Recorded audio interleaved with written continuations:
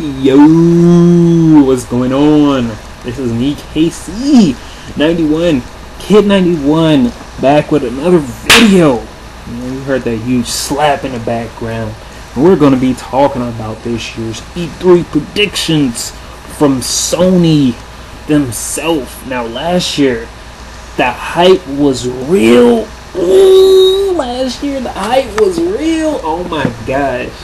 I'm just getting goosebumps from last year. Oh my goodness, the hype was so real. Dude, me and the chat site, we were going insane. Okay, first of all, you announced that Final Fantasy 13 Versus is still going to be in the works. Okay? And that it's still in the works and it's going to be called Final Fantasy 15. Hype. Then you announce Kingdom Hearts 3. It's in the works as of right now. And hype, okay? And then you announce that the PlayStation 4, with all of this stuff that Microsoft said that they were going to have the DRM and all that bullcrap, Sony turn around and says, we're going to do the opposite of Microsoft and undercut the competition. Since Microsoft's Xbox is going to be $500, we're going to do $400, and we're going to focus on the games. $400, hype. Everybody hype. Seriously. And then, after the fact of E3, the hype was so real that Sony totally covered up what they did. First of all, Sony's PlayStation 4 would have been $500 had not they seen Microsoft's price point. I think that they cut it at the last minute. They took away the camera, the PSI, and separated the two, and now that was going to be $400. That's going to be $400. It was going to be $500, but they took away the PSI. Standalone is going to be $60 for the PSI camera to make it even more appealing, even if you add it all together. Then, with all the hype surrounding the price cut, they slowly slide in PlayStation Plus as a necessity in order to play multiplayer online against your friends. But one thing that they did not do versus Microsoft was hide Netflix and Hulu and Skype and behind the paywall that is Microsoft Xbox Live. Okay, Xbox Live, seriously. So they slid that in there, and I wasn't a huge fan of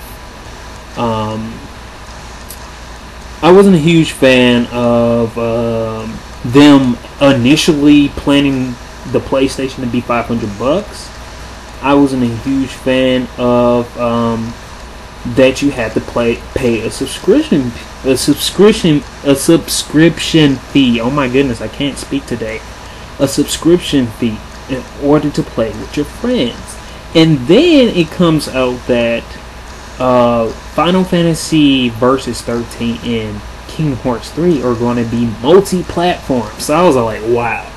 They totally sold their systems out of hype. And only the nerd of nerd gamers know this. So with all that being said, the system sold out of hype. And the only thing that you had on launch day was Killzone and Knack.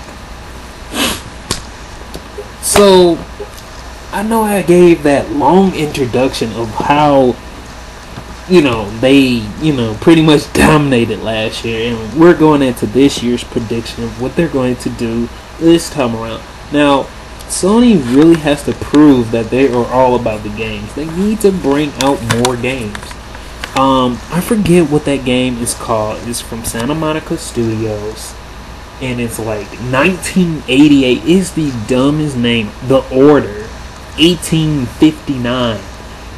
2087. That is the dumbest name, man. Don't add years to your games. You're gonna confuse people. Okay, just call it The Order. I think that's what it's called. The Order, some kind of year. Okay, that's going to be shown off at E3, obviously. Okay, a lot of people are leaving Naughty Dog Studio. Everybody's getting all wary, but then we get some up and comers. Well, not up and comers, but people that we've known in a video game field for a pretty long time to join Naughty Dog. Thank God, because I love The Last of Us. That's like the only IP that I really love from Sony. But as far as their first party titles that are coming out from PlayStation, you know, from Sony and all that stuff, I really don't care for them. Sly Cooper is pretty good, but the rest of their, you know, first party titles are really mediocre in my opinion. Some other people really do enjoy first party titles from Sony, but I really don't enjoy them that much. Aside from Heavy Rain and Beyond Two Souls wasn't even really all that great. And The Last of Us, that was the main games that I really liked about the PlayStation that came from their party house, Sony's house studios. So I'm expecting them to show The Order off also.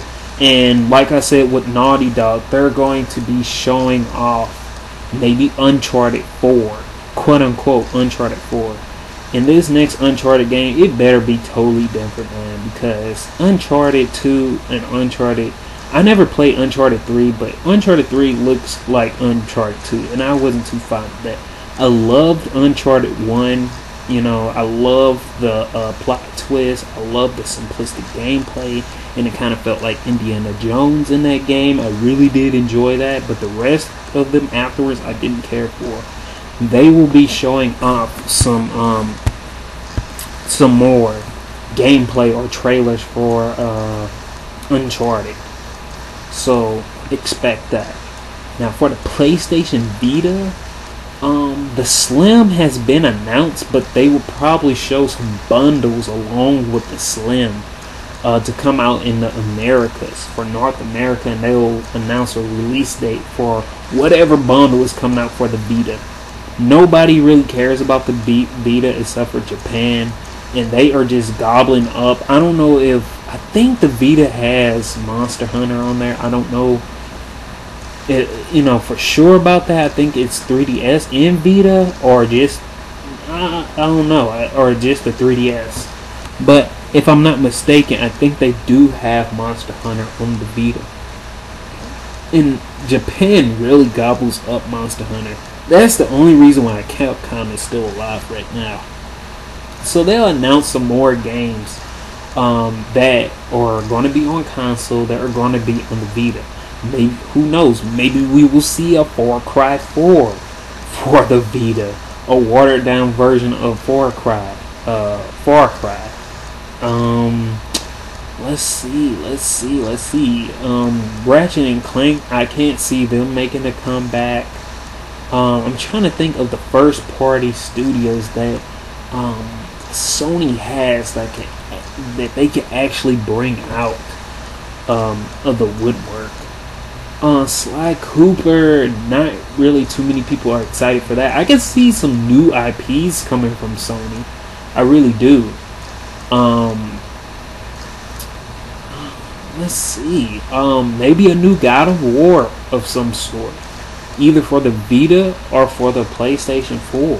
Either or. Let's see.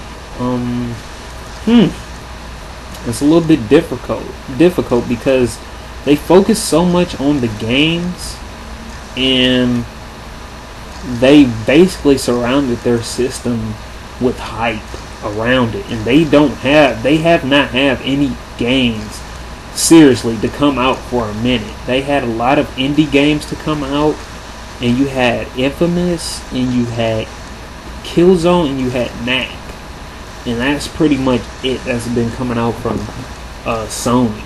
And people have been probably playing their little backlogs or going out to find sales on certain games, such as like Assassin's Creed 4 and a couple of other games. But as of late, Sony has not been releasing any games. If anything, Xbox One has been releasing games more than Sony. So I'm really expecting them to really hammer in on the games of what they're supposed to be showing.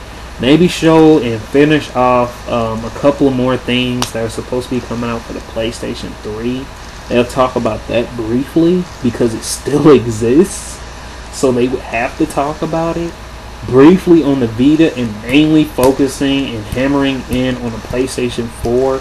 Maybe they'll flaunt their stuff because they know they're big shots coming into E3 this time. Considering what happened at last year's E3, and the hype train is still strong for Sony. I mean, seriously, you talk about a system selling off a hype with no games. The hype was so real last year. It was fun. It was very exciting. It made E3. Sony made E3. Seriously, that was very exciting. All of that stuff with Smash Bros and all that stuff. I was really excited. But we're focusing on Sony right now, and that's all I have to say about it. Hammering in on the games that are supposed to be on the PlayStation 4. Very brief introduction and ending for the PlayStation Vita, because it was dead on arrival in North America. Let me stop being an a-hole. I'm just messing around, but yeah, they're not going to focus on the Vita too much. And the PlayStation 3, very briefly tell you what's going to be coming out on there, because you do have Ultra Street Fighter 4 coming out, and you still have some games trickling in, as far as like the Tales of series games still trickling in on the PlayStation 3, and a few other games like Call of Duty and Murdered Soul Suspect and all that other stuff. So with that being said, that's all I have on my predictions for the PlayStation or Sony's E3. Mainly focusing on the PlayStation 4, very brief on the Vita and the PlayStation 3. And with that being said, this is KC91 signing out. Make sure to comment below what you guys think. Join the Gaming Access site, www.gamingaccess.weebly.com. We have all gamers there for you. Be posted up in the link description below. If you want to join us, maybe we play some Mario Kart 8 or something like that.